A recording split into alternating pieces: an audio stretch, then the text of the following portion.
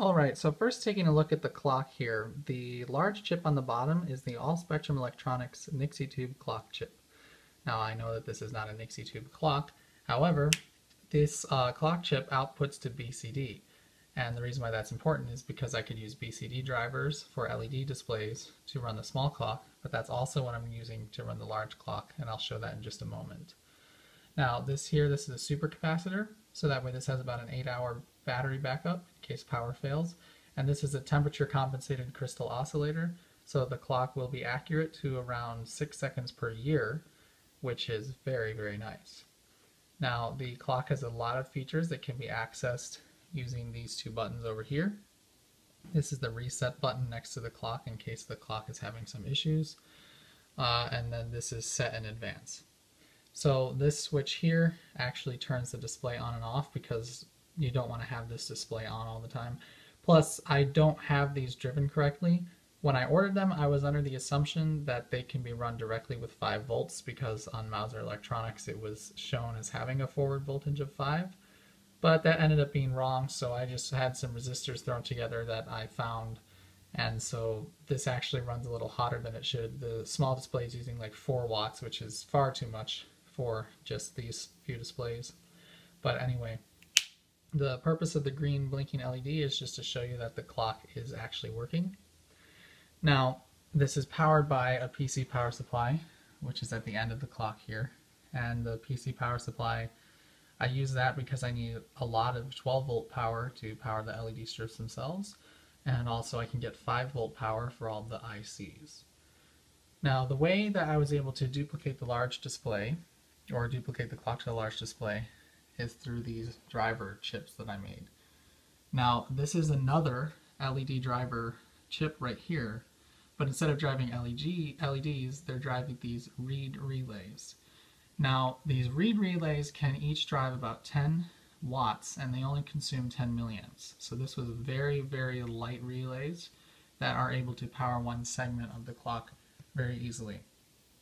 The red LED is to show you that power is on to the clock, because if you have the display turned off through the remote, because this is actually the controller for the LEDs themselves, if you have it turned off through the remote, you want to know that the power supply is still running, so that's why they all have this red LED. But so each of these drivers has plus 5 volts and ground, as well as the BCD input for the chip. So BCD controls which of these relays are on, and the relays represent the segments of the display, A through F, or A through G. So zooming out a little bit, this is how the displays are actually wired. These LED strips have 4 wires that need to be connected, and you can see here, let me try and focus, we have plus 12 volts B, R, and G. So what I did was I connected B, R, and G across through all the strips. So if you follow around, I just made basically like an E pattern because they're all common. And the only thing that is controlled is plus 12 volts. So you can see that each of the segments have plus 12 volts wired, and they go to the controllers. So what's happening here is from the controller for the LEDs, all of the displays are always wired to the grounds, which are B, R, and G. And so they're always together. If you were to take the continuity of this point of B from here to any of the other numbers, you would find that there is continuity. But 12 volts is always going through these relays. So 12 volts is common through these controllers, but not through the displays. So when these relays are active, that actually sends 12 volts to each of the segments, and that's how I got it to work. So when you turn the display on, this switch here grounds the power feed for the computer power supply, which actually tells it to turn on. So at the moment, the clock is running on 5 volt standby power. That's why the power supply is not making any noise. But when you turn that switch, the power supply comes on, and now we're getting 12 volts for each of the numbers and also 5 volts for their drivers. Now this is on the color changing mode, which is generally what I leave it on.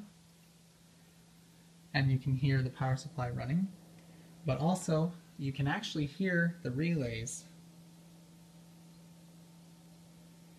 It's kind of faint, But it's interesting because it actually means the clock does tick.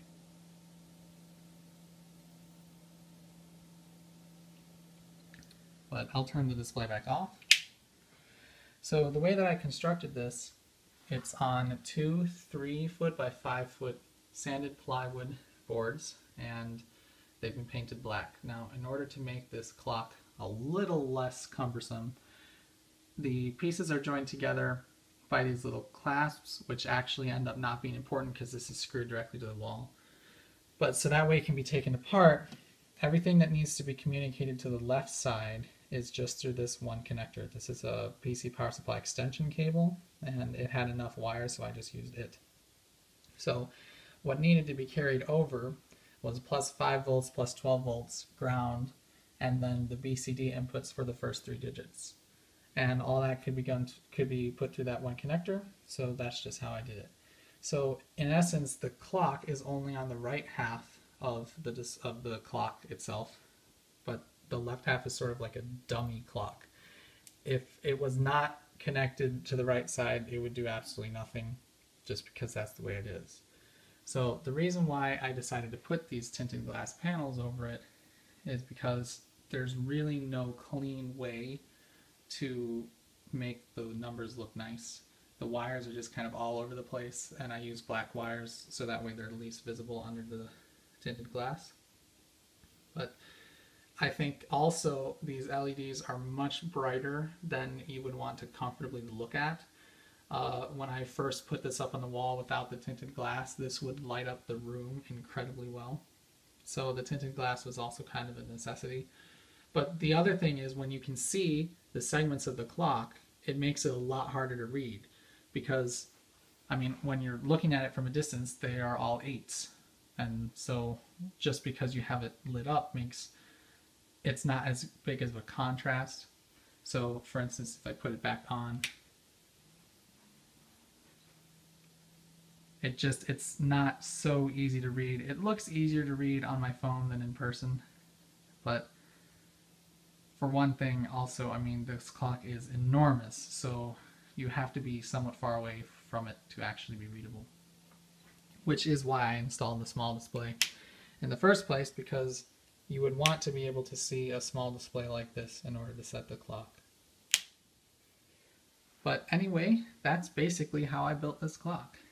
Also, the way the glass is held on, if you couldn't already tell, I just have these wooden pegs with threaded rods that are at both ends.